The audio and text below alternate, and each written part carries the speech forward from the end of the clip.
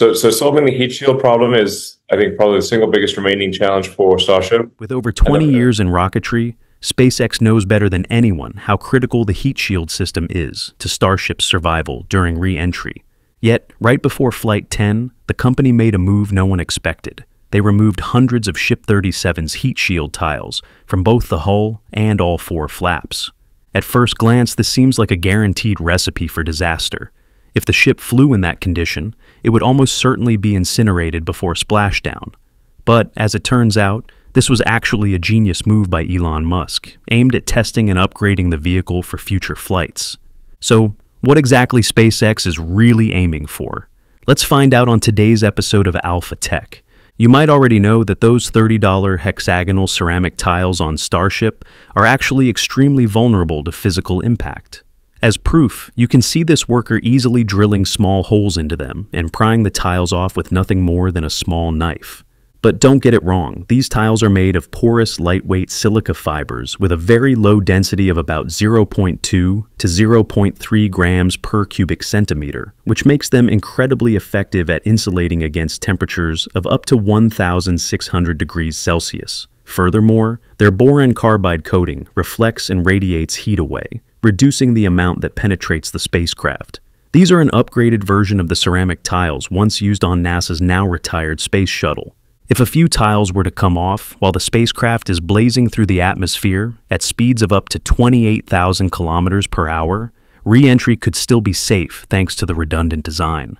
Over 18,000 tiles cover Starship's surface, allowing the surrounding ones to partially compensate for the gap. The stainless steel skin underneath can withstand much higher temperatures than the aluminum used on the shuttle, adding another layer of protection to prevent serious damage. On top of that, Starship's re-entry angle is carefully calculated so that the hot plasma flows diagonally across the surface, minimizing direct impact on exposed spots and spreading the heat rather than concentrating it in one area.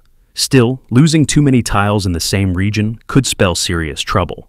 Then, just yesterday, when Ship 37 was rolled out to Pad 1 for its third static fire test, observers noticed something shocking. Hundreds of heat shield tiles had been removed right before the Starship Flight 10 mission. And this is no ordinary flight. It's a crucial test meant to prove that all of SpaceX's recent fixes actually work, from solving vibration and pressure loss issues to sealing leaks, resolving the PEZ door malfunction, deploying the dummy Starlink, and most importantly, pulling off a controlled splashdown in the ocean. So why would SpaceX take such a risky move? Perhaps there's a bigger purpose behind it. To get to the bottom of this, let's hear it straight from Elon Musk. I think probably the single biggest remaining challenge for Starship. And then, of course, getting the upper stage or the ship to land and also get caught by the giant metal chopsticks. Let me clarify. After all the Starship explosions we just talked about, Elon is now extremely eager for Starship to survive in space and successfully complete its mission. Only then would a safe splashdown or a landing on Mechazilla be meaningful. In fact, Elon has said that landing on Mechazilla won't happen until next year. For now, the focus is on getting Starship to the ideal altitude to deploy Starlink satellites, somewhere between 230 kilometers and 410 kilometers, depending on the mission. You see, Starship wasn't just built for space travel. It's also designed to eventually replace Falcon 9 for satellite launches. The problem? No flight so far has reached that ideal altitude. Only Starship Flight 9 made it to 196 kilometers, but pressure issues caused it to shake, spin, and lose control. Even though it didn't hit the target altitude, the PEZ door did open, but engine issues meant only a third of them opened, so Starlink deployment failed. This was just a test flight, of course. On a real mission, Starship would need to reach at least 210 kilometers to deploy Starlink properly. Once deployed, the satellites use ion engines, usually running on Krypton, to adjust their orbits, eventually reaching operational altitudes around 550 kilometers, about 340 miles. Some satellites operate slightly lower or higher, like 540 kilometers or 570 kilometers, depending on the satellite cluster. Now, you might be wondering about those missing ceramic tiles. Taking some of them off doesn't stop Starship from reaching its target altitude, which, after all, is still the ship's main mission. What it does do is let SpaceX push Ship 37 to its limits and see if it can survive up there. Remember, these ships eventually need to be tough enough to drift hundreds of thousands or even millions of kilometers to the moon or Mars. If the ship gets destroyed just because a few heat shield tiles are missing, that's a sign it still isn't safe enough to carry cargo, let alone astronauts. Of course, those tiles aren't actually needed while it's climbing up through the atmosphere. That's why they stripped hundreds of heat shield tiles, to gather real test data. This isn't the first time they've done it on previous flights to watch how the stainless steel hull reacts to extreme heat without full protection. These tests show how durable the steel is in space and during re-entry, how well the white secondary ablative layer under the tiles works when some tiles are missing, and where weak spots might be, like around the flap hinges where plasma could sneak in. From there, engineers can reinforce the ship, thicker steel, better welds, making it stronger for future flights. Previous test flights exploded before they could get any useful data, so doing it again now? Totally normal. It doesn't stop there. After this third static fire, SpaceX could very well bring Ship 37 back to Mega Bay 2 to install additional metallic heat shield tiles in the areas that were left exposed. Right now, they're developing metal tiles made from stainless steel or Inconel alloys to replace the fragile ceramic ones. These metal tiles are stronger, reusable up to 50 times compared to ceramics, and cheaper to produce. Removing some of the ceramic tiles might also be a way to test these new metal tiles on Ship 37, especially in high heat areas. Observers have noted things like white circles on the surface of some ships, which could indicate reinforced zones or material experiments. If these metal tiles prove durable and heat-resistant after Flight 10, they could eventually replace ceramic tiles completely, cutting down post-flight inspections and boosting reusability, key for satellite launch missions. Of course, if Starship is only being used to haul cargo for Moon or Mars bases, such replacements aren't strictly necessary, since the vehicle isn't designed to return to Earth.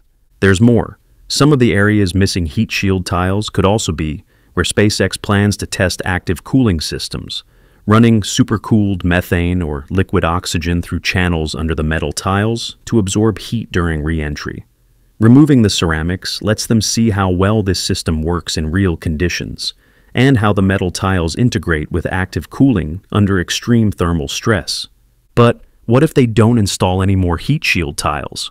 Well, that would basically mean Ship 37's fate is already sealed. It's destined to explode somewhere over Boca Chica. Why? Because leaving Earth is nothing compared to the enormous challenges of coming back safely. Astronauts have shared in documentaries that re-entering the atmosphere is the most dangerous thing they've ever done, even with full heat shields. When any object plunges into the atmosphere, it's accelerated by Earth's gravity while also facing extreme drag and friction. This generates massive mechanical stress and heat, which can wear down or even completely destroy the object. Right now, the only way to manage this energy is to slow down gradually through atmospheric friction, while carefully controlling the angle of the Starship's flaps. This process converts velocity into heat, which is exactly why strong heat shields are absolutely essential. You might wonder, why not just fire the engines in reverse to slow down? The problem is that the forces involved are so immense that the rocket would need far more fuel than it can carry to decelerate effectively. Typically, the engines are only reignited when the spacecraft is close to landing. In short, removing the heat shield tiles was necessary to push the vehicle's limits, identify weak points, or perhaps they plan to add metallic heat shields later. In my opinion, the chances of Ship 37 burning up during this flight are quite high. But if it reaches the ideal altitude and successfully deploys the dummy Starlink, all the data they gather will be well worth it. So, what do you think? Will Ship 37 explode on Flight 10? If you think it will, comment 1. If you want it to survive, comment 10. Thank you. While we wait to see Ship 37's fate, let's also take a look at some hot news from SpaceX's longtime rival, ULA. They just successfully launched multiple U.S. military satellites into high orbit during the primetime launch on Tuesday evening, August 12th, marking a major milestone as their new Vulcan rocket transitions from development to operational status. As you know, being a longtime competitor means every move affects each other's reputation. This mission, named USSF-106, was the first flight of ULA's Vulcan rocket carrying a national security payload. Last year's 2 Vulcan test flights gave military officials enough confidence to authorize it for medium to heavy class national security missions. So, it's not just SpaceX making strides, ULA is also cementing its role as a reliable partner for the Department of Defense. Here's how it went. The rocket flew east from Florida's Space Coast, cutting through the atmosphere with 4 boosters, the core stage, and payload fairing falling into the Atlantic. The upper stage, Centaur, fired its RL-10 engine multiple times to reach a nearly circular geostationary orbit, over 22,000 miles, around 36,000 kilometers, from the equator. These maneuvers took about 7 hours before Centaur deployed the payload to begin its mission. One of the satellites is a testbed to try next-generation technologies that could improve GPS. There's at least one more satellite, possibly more, on board that the Space Force hasn't publicly disclosed. ULA's success is a significant shot across SpaceX's bow. Vulcan has been in development since 2014, just 2 years before Starship, and they nailed their 3rd mission. Despite a minor issue during the 2nd test flight, ULA fixed it and got certification for national security missions by March 2025.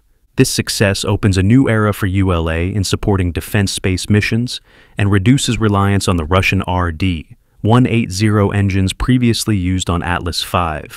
ULA plans to ramp up Vulcan launches, aiming for 9 flights in 2025 and 20 to 25 in 2026. Naturally, this puts extra pressure on SpaceX to push Starship development even further. SpaceX and ULA have been fierce competitors in the past.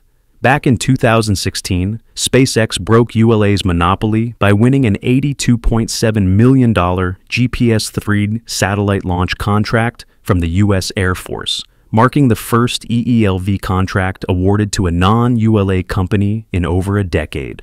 By 2025, SpaceX had surpassed ULA as the top launch provider for the U.S. Space Force, securing 28 missions worth $5.9 billion, compared to ULA's 19 missions in a $13.7 billion package covering national security missions through the early 2030s. ULA has faced criticism over performance, especially delays in the Vulcan program, prompting the Air Force to consider shifting some missions to SpaceX. Now, as ULA begins to gain ground again, Elon Musk surely isn't going to sit back. He's ready to beat ULA with the world's most powerful rocket, Starship. So, stay tuned to see what happens next.